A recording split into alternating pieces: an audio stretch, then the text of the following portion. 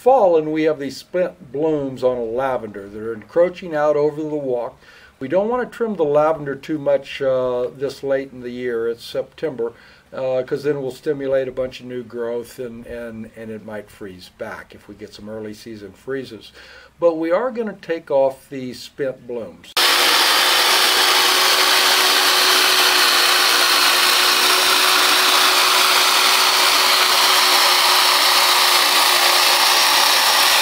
Here's a good example of how we want you to prune these things. They don't have to be perfect. We're not trying to make this for the White House. We're trying to make it look natural. As you can see, the front of this bush in here, this is lavender, and we cut off all the spent blooms. We're trying to round it.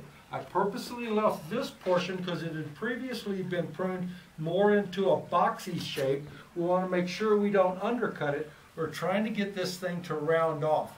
Now, that's going to cut back in here some foliage, and it's going to leave some ugly stems for a little bit, but we're going to go ahead and shape that up so next spring that'll all come out and look nice.